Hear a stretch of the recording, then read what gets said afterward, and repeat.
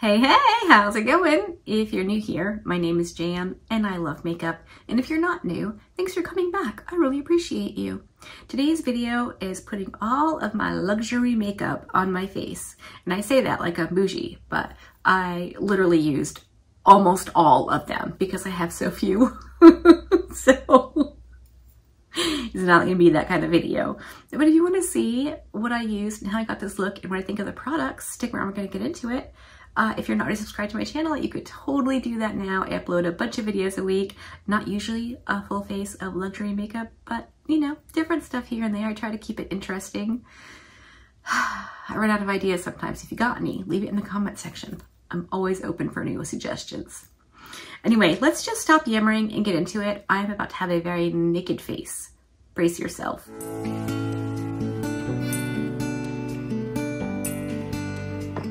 All right, here we go. I'm sure I mentioned in the intro, which I haven't actually filmed yet, that I just felt like playing with all the quote unquote fancy bits today. It's a regular weekday and I just want to play. So I'm using my Guerlain lip balm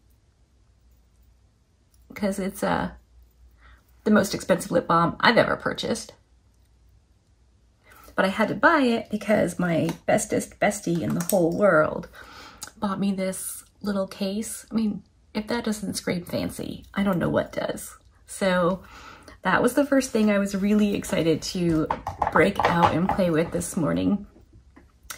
The next piece, I think we'll do foundation and concealer. Foundation isn't like, it's one of my favorites. It's what I use all the time. It's the Lisa Eldridge Seamless Skin Foundation, and mine is in the shade 14. This is one of my absolute most favoriteest go-to foundations of all time. And I'm not the kind of person who saves like best makeups or whatever for special occasions. I used to be, but somewhere along the line, I realized why. You know, it feels so good to just break out and use the fancy stuff or the best things. And so you should do that all the time, not just for best. So I'm gonna squirt some of this out on my little palette. I love this foundation. I'm gonna be very sad when it's gone because it's so expensive. But it doesn't require a boatload. Like this will do my whole face and then some. The pump on it is, it's like a half a pump. So it takes like 4 half pumps of this to equal maybe 1 to 2 pumps of another foundation. But this is just such a lovely foundation. It's really thin. I think it's pretty good, or probably pretty good, for all skin types. I used to be dry, like really, really dry. And I think this would have worked nicely for me. You'll have to let me know if you know for sure. Like if you have dry skin, can you use this or not? But I'm just gonna get this on all over my face and then I'll pop back on when it's all blended so you can see what it looks like. Here we are with one thin layer of this foundation. So not full coverage, but I think are really pretty, and I used everything that I pumped out, which feels really good. Now, on the regular day-to-day, this would be it. I would be done with my foundation, but I do want a bit more coverage just on some of the more intense hyperpigmentation on my face. So for that, we're gonna use my Pat McGrath Labs concealer in L4. This cannot go under my eyes. Whoo, that was disgusting. That's what babies say, disgusting. Every time I tried this on my under eyes, it looked so bad.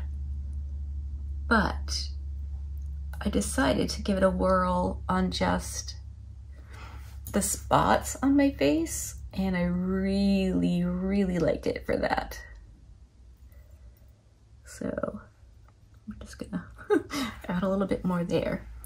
And I'm going to dot just a bit here and on my nose, because my nose and my cheekers or where the rosacea is pretty much the worst. So I'm gonna use my little spongy doobie thing and just kind of bloop over.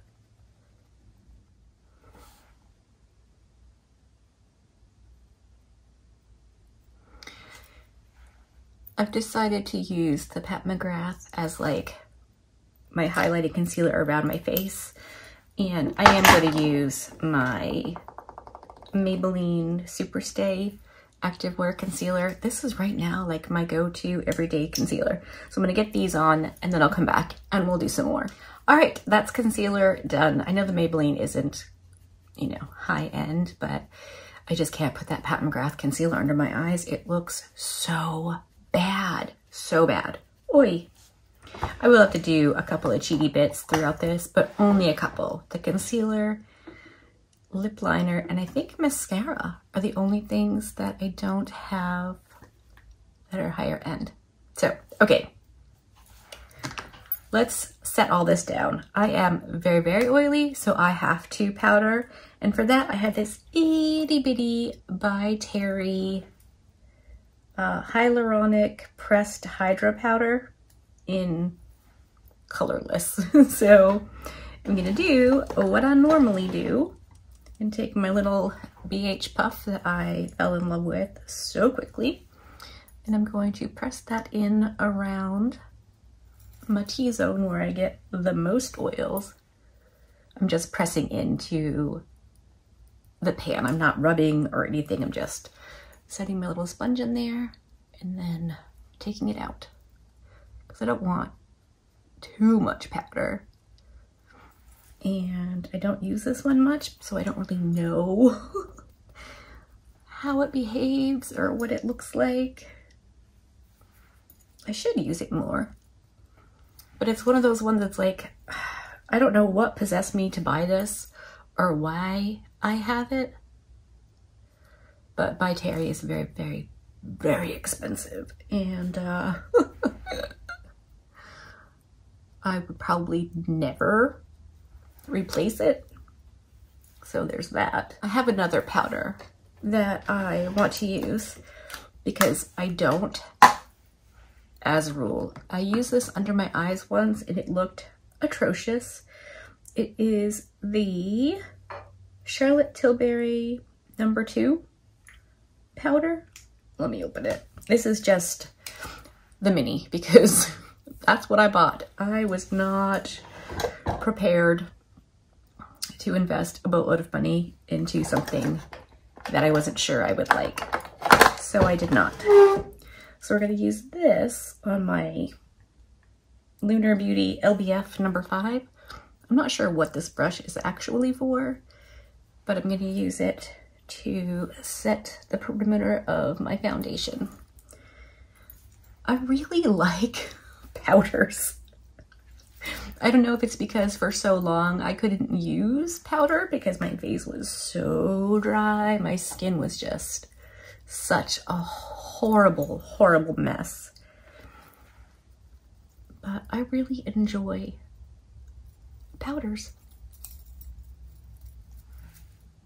And that looks really nice. I don't think it's looking cakey or heavy or weird. I should start using this more. I don't do panning things because that makes me anxious. But it would be fun to use up this powder. So I'm gonna put it in my drawer right in front. And I'm gonna use it. There. That's what I'm gonna do. I don't know if Kevyn Aqua is considered super high-end, but I know it's expensive. And this is the powder I use pretty much every day. I mean, once in a while I'll use one of my liquids, or I'll use the Kaleidos one, but this is the one I reach for every time I do my makeup, for the most part. And I just put a little bit here.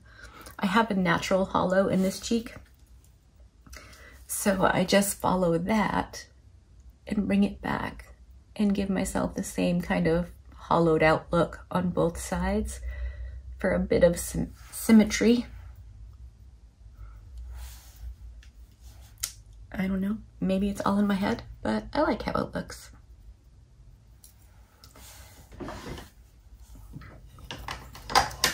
And then for the all-important lip contour, because I'm not getting lip filler, I fake it with contour powder.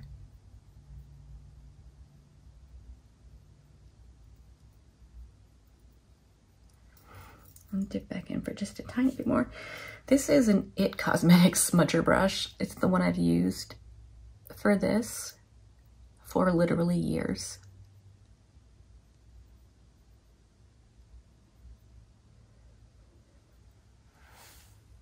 Okay, I think that's pretty good. Next up, let's do bronzer. For that, I have Pat McGrath. I think everything else except one thing that I have is Pat McGrath, because that's, I mean, I can get it on sale and that works for me. So I have the bronzer in Bronze Nirvana. I have actually really been liking this. And in keeping with using the good stuff on the reg and not saving it for best, I use my Wayne Goss 01 for bronzer these days because I mentioned I'm not switching out my foundation to my summer shade. So that just means I get to use a little bit more bronzer than I normally would. And for that, I needed a bigger brush because I usually use my Rephr 04, which is a much smaller angled brush, but I want my bronzer to cover a bit more area. So I'm like reverse contouring, kind of, sort of, staying with the light and just adding the deep, as opposed to not contouring, highlighting, reverse highlighting, contouring, I don't know, as opposed to using a darker foundation and then highlighting with concealer. It's the same idea.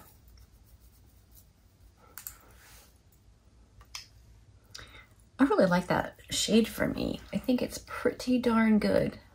When I turn, or when I get more tan, I tend to be an orangey red color. So yeah, I'm really liking this bronzer. I don't think it's gonna work for me.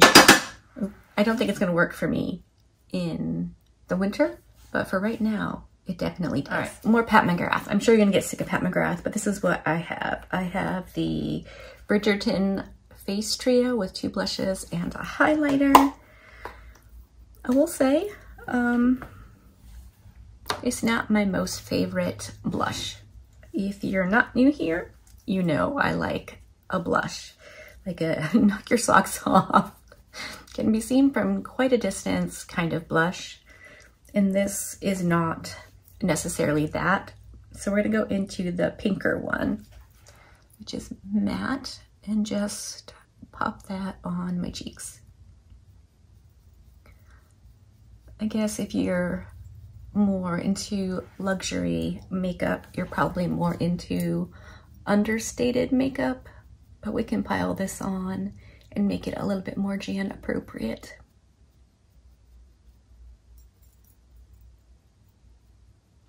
Yes, I like to blush and highlight the tip of my nose.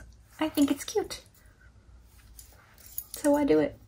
All right, I'm just gonna get this blended out. Before I go in with highlight, I usually pause here and buff some powder into my skin just to make sure the blush and bronzer and contour is all blended, there's no weird lines.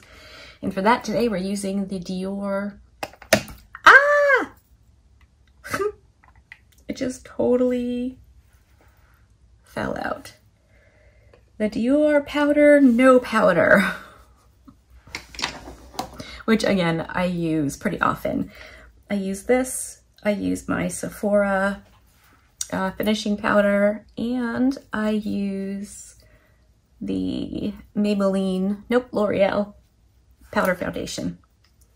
So I'm kind of all over the shop with finishing powders, but I think they are pretty darn fun. All right, and last up for the face is highlight, and again, Pat McGrath. This is from the Bridgerton collection. So that is going to be the highlight and all the highlighty spots. It's a very nice highlight. I don't think it's as subtle as, I don't know. I don't think it's a super subtle highlight. Could it be worn super subtly? Probably. But I like that it has a bit of a shimmery, sheeny thing. I don't know what I'm saying. You know what I mean? Like a lot of times luxury makeup tends to be more understated. I don't want understated most of the time. I want it to be in your face or in my face. Cupid's bow.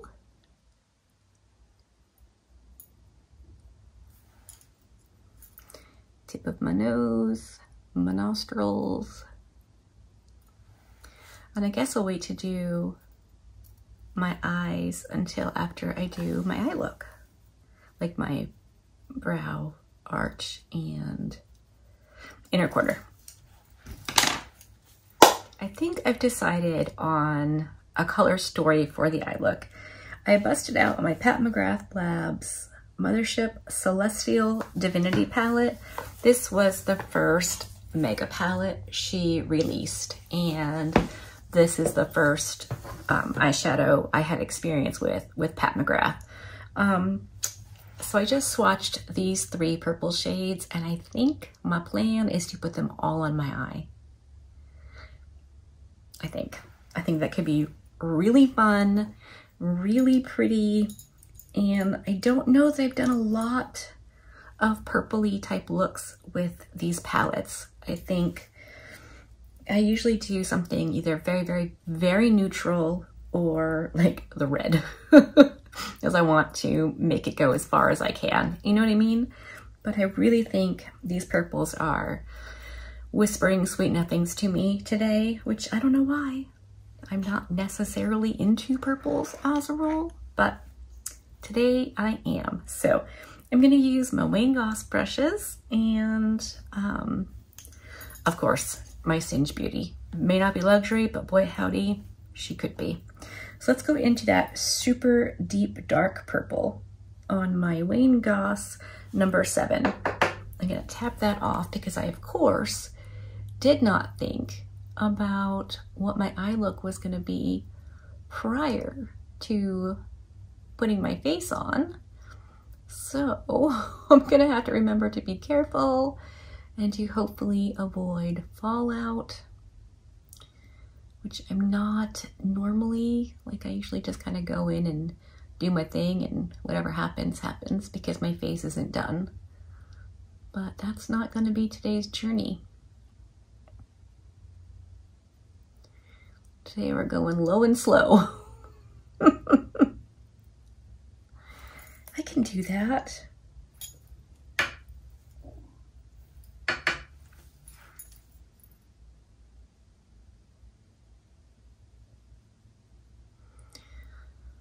Well, that's really, really pretty. And though it is sparkly, some of the sparkles are kind of falling away or buffing away, but I don't see them on my face, so that's good. I'm gonna bring this under my eye on the outer corner.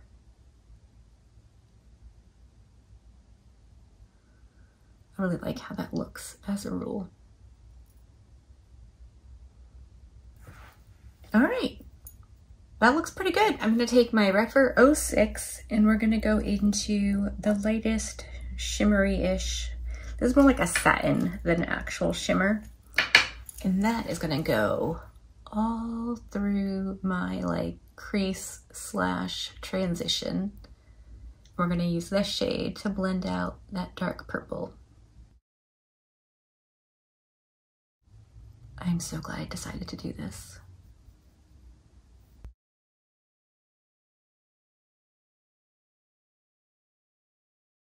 There are obviously mattes in this palette that I can use if I want to, but I don't know that I want to. That's really, really pretty. And I'm just going to wrap that lighter purple around the edge out here. As this purple shade blends out, it turns almost a reddish maroon shade, which I really wasn't anticipating. And I don't know if I'm mad about it or if I'm okay with it.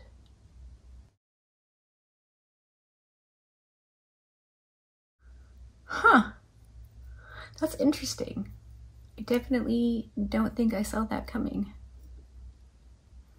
All right, let me do the other eye and we'll figure it out. Okay, this is where we are right now. Was I expecting this? No, I was not. Am I mad at it? I don't think I am. Let's trust the process and see what happens when we put on the other purple. So now we're going in with the dark shimmery. I think I'm gonna wet this because it's gonna go all over my lid, and I would really like to not have purple fallout under my eyes. So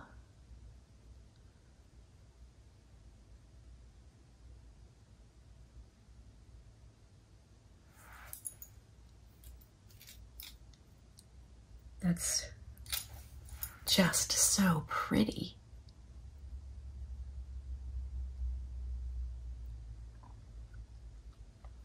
I'm leaving some space in here because I'm not sure yet what I want to do. If I want to go all the way in with this purple shade, or if I want to use a lighter purple or a neutral. I don't know yet. So we will burn that bridge in a minute. I think we're taking the purple all the way in. I could always layer on a light shimmer or a highlight shade over it on the inner portion if it's too much.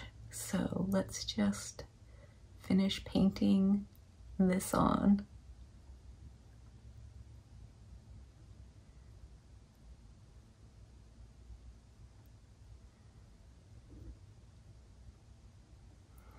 I'll tweak that in just a second. I think this might be the look. Yeah, I'm going to finish blending that inner part, go with some mascara, some lashes, some liner. I'll come back, show you the finished look. We'll do lips and that'll be that. All right, I'm back and this is the final look. For my lip, I went in with my Juvia's Place lip liner in Cola and the only Pat McGrath lipstick I think I have. And this is in Nude Awakening. It's the metallic liquid lipstick that I purchased when I did a full face of Pat McGrath. The weird thing about this tube is that the cover doesn't shut, like all the way. I can just keep twisting it on and off with just a finger. And let's face it, I'm not known for my strength. There's no way to like tighten it. It doesn't click. It just doesn't like latch. So I've had it sitting up on my desk in my little carousel thingy. I can't imagine it's gonna last long if it doesn't seal. That's kind of weird. But let me zoom you in for an up close of the eyes.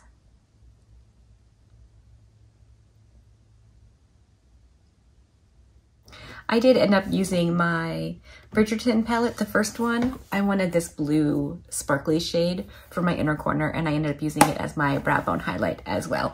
So let me zoom you out and we can have a little chat about this makeup. So I really like all of my makeup palettes. I think they are all so good. I can't speak to the quality of these versus Motherships. Again, I've never bought one. I can't see myself ever buying one, and not in like a judgy way, just that's not where that much of my money goes at one time. You know what I mean? Does that make sense? I don't know. I mean, if she wanted to send me one to like play with, I wouldn't be mad about it. I would totally play with it, but I just can't see me shelling out for a Mothership palette. But anyway, I like my makeup. I know the eye look isn't refined and luxury, but neither am I. So it works out pretty well. I do like that you can use most makeup in a way that suits you. Not all makeup is like that, which is kind of a bummer because, you know, it'd be nice if all makeup did that, but not everybody wants far out funky purple eye looks out of a wearable eyeshadow palette. That might just be a me thing.